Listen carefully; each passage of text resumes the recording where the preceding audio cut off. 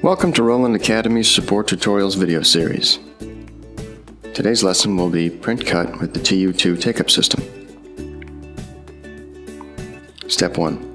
Select TU2 mode when loading media. With the pinch roll lever up, there are three options on the control panel to choose from: Roll, TU, and TU2. For today's lesson, we'll be using TU2. After lowering the pinch roll lever to lock the wheels, the control panel will then prompt you to load sheet to take up.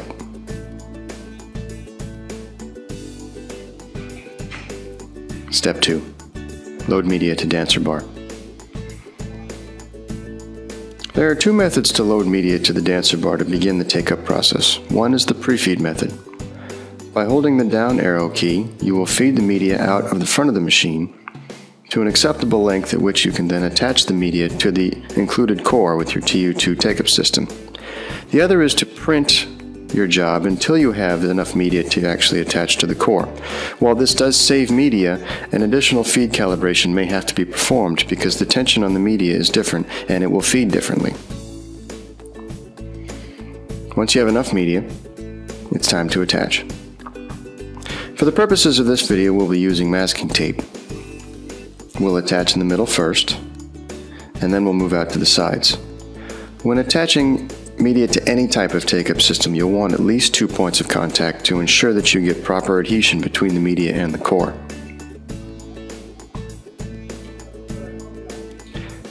You'll notice we're leaving plenty of tape left over so that we get a very good grip against the core. And as you can see here, we have at least 3 points. This is in no way a maximum. You can have as many points as possible to make sure the media is attached to the core. Because this is a tension-based take-up system, it will be pulling on the media, and an improperly mounted media onto the take-up will actually release itself from the core and ruin your job. For optimum tension and to avoid skew, we attach in the middle before moving to the sides. When finished, hit enter to confirm.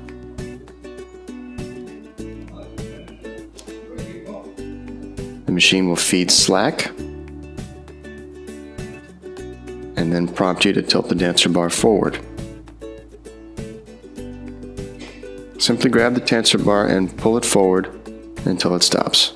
You've now placed tension on the media. Hit enter to confirm.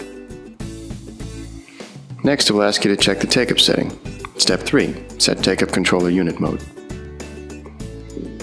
For the purposes of this video, we're webbed up forward. However, backward is also a useful method depending on your media and your personal tastes. Hit enter to confirm.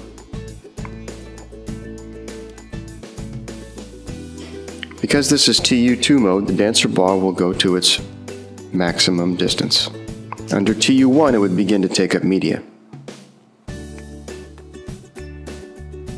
Step 4. Using custom cut in Roland VersaWorks. Because TU2 is a hardware function, the machine is programmed to accept print and cut data and then feed forward. But since you only have about a foot between the dancer bar and the floor, there's a problem of your graphics getting dirty. So we use the custom cut function. In VersaWorks, we'll set up our decal size at 6 inches, and we'll click Get Media Width so that VersaWorks knows the workable area. As we saw earlier, it said 34.9 on the control panel of the machine. So now VersaWorks and the machine are communicating. Choose Custom Cut from the drop-down menu, which will then default back to a set of standards for the device. Since it's a VS420, it'll be 42 inches. Change this back to the value that we had before, so that you can determine your width based on what the machine is ready to print on. And then we'll enter our height manually. Remember we talked about a foot? 13 inches is about the maximum you can get before your graphics touch the floor. And as you can see, we have a 34.9 by 13 inch work area where you can start adding as many decals as will fit inside your page area. To minimize waste, we can then shorten our page so that only our graphic is printing. And click center on the media. Step 5. Sending a job for print cut with the take-up. Now that we've created our page, it's time to create the job. Since the job calls for 250 decals, we can now see that our page of 10 becomes 25 pages of 10. Using the TU2 mode with Custom Cut, you've now taken a 250 decal print cut job and split it up into 25 individual jobs that will all be sent in succession to the printer unattended using the TU2 take-up system. We'll click OK and we'll rip and print our job. The Roland print cut process is unchanged. The print head will move back and forth printing out your decals as it would under normal conditions. When it's finished, it will dock the print head, rewind your media back to origin, detach the cutting head, and proceed with its contour cutting job, as shown here.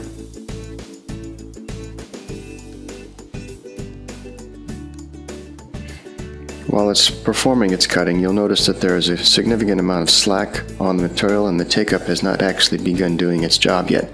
This is how TU2 mode works. It accepts print data, then cut data, then begins the take-up process. After the cut job is complete, it will then wind back to origin and begin taking up. So as you can see, once the dancer bar reaches the end of its travel, that signifies the take-up control box to begin winding up the core, as you can see behind the media. The core is winding up in place until we've proceeded into the next base point origin, immediately ready to start the new job.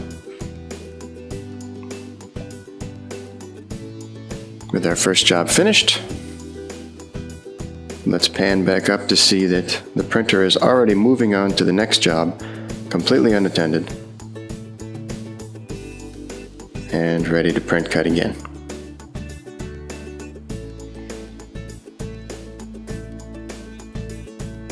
This is the standard TU2 process available in the VersaCam VS series printer cutters, as well as our LEC UV print cut devices.